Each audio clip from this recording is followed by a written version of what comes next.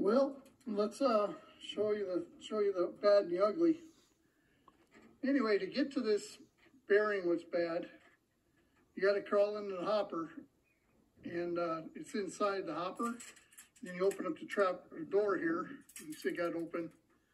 You can see kind of the damage to the chain, where it come off the sprocket. Now, right there is the bearing that went out. I'm not sure what the story is of that thing, but that was just put in maybe 2-3 years ago. But anyway, that's the story. Let me keep picking out, get back with you.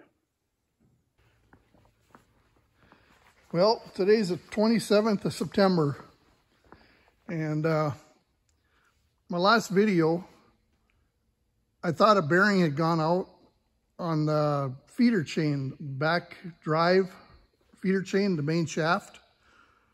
Well, after looking at it, we found that the actual shaft is broke like right in half. It's a 2-inch shaft. But anyway, what we're planning on doing is we're going to pull the rotor, and we're going to come in through that way to replace that shaft. So after we get the rotor out, let me go on the other side. We'll get the rotor out, and then the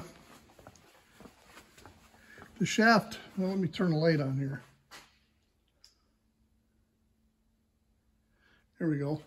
The shaft comes through the other side. I took some of the belts or pulleys off already to start getting it pulled out. This is kind of at the point we're at, and I'm not sure if it's easier to go from the bottom, to replace it, or from the back side, but I just picked the back side. But let's look at I got the new shaft, and this is actually the shaft here, and it's a 2-inch shaft. And how when I get it out, I'll show you, but how it broke clean, I'm not sure how or what caused it. I sure didn't hit a rock or anything. But these are the new sprockets. One will go on there on the end, the other on the other end, and in the middle. The biggest thing I was told is they got to be timed.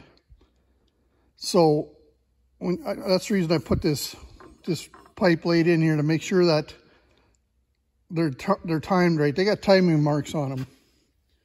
If you see right there's a little mark. So a couple guys I talked to said that sometimes you'll get a whole new set, but they're not poured correctly, or they're not the same, and it could be off like a quarter of a tooth, and that's what could maybe possibly cause that shaft to break. Which, anybody got any feedback? I'm more than willing to listen, but these all go on one way, except for the last one against the wall. It goes on back or opposite. So anyway, as we keep doing this job, we'll keep taping it, and maybe somebody could tell me a better way of doing the job or better ideas. But in the middle of soybean harvest, it's not a fun thing to be having a machine break down on you. Especially when the soybeans, they start getting dry, they start popping open on you, and you lose your bean on them. But anyway, we're trying to run with the R72 and keep going. But all right, like I said, as we keep going, I'll keep taping this or videoing it. Might help somebody. Well, here's a little update. We finally got all the parts. What we did is we pulled the rotor out, and we're going in through the rotor hole and inside the grain bin. So we're just in the middle of putting the shaft back in and the sprockets. Let me walk around here.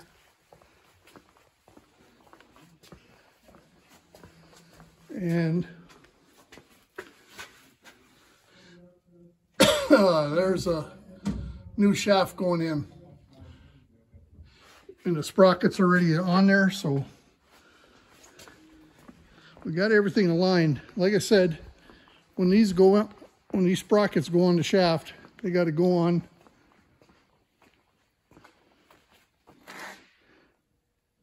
in this order. The inside bolts and set screws are on the inside toward the center of the machine.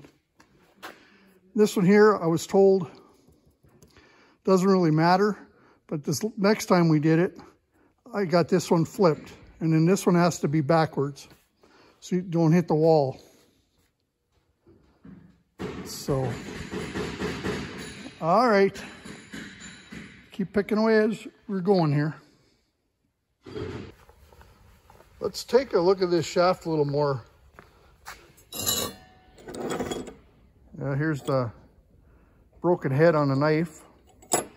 Anyway, this is the shield that goes around the shaft right here to keep it from wrapping around it. But maybe somebody can tell me, this brake here, is that a manufacturer brake in the metal, the way it broke clean? Or is that a defect? Maybe somebody can throw some comments out there. Or has anybody else ran across it? It sure is but then again, the other thing is it might have been just rubbing against itself. Or self-clean, but. All right. That's been a little bit of brutalness here. But we got them all up and running again. So today it's 60-mile-an-hour wind, so we're shut down for today because of fires and what else could be going on. All right, throw some comments out there. Tell me how this shaft could be possibly breaking like that. And we dumped the rock trap, and there's nothing, no rocks or anything that went through. So, all right. Thanks. Well, we finished up soybeans. I guess I haven't done a video for a while. But we got the R75 put all back together. I'm not sure where the videos are all at. Anyway, we finished that soybeans up, and it's Friday. I guess I'm not even sure of the date. October 4th, I think. But anyway, we're moving on to the next field. This next field is Zach and Michael's, some of the land they rent. And we're getting to the tail end of this thing, where we can put these machines away, and it's another 3-4 days. No sunflowers this year, so we don't have to contend with flowers. So, see how it goes. All right, let's keep you updated. Well, here's a little nighttime unloading. Set our tractor up with lights on it.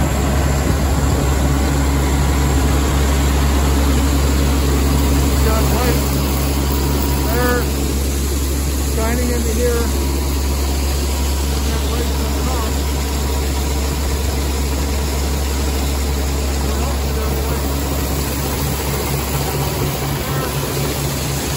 Lighting on the bed. We're loaded right now. Got real good lights going on.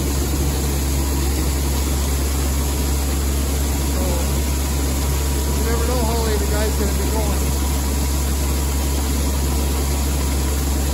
But after this, we're shutting it down. We got 60-mile-an-hour winds coming. All right, we'll update.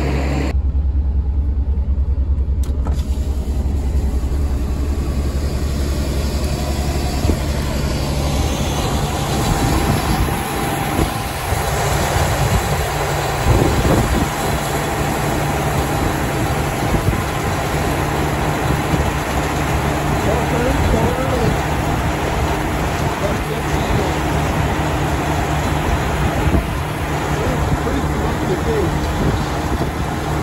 nice to have when we know, man. Oh, there we go. Semi's empty. All right.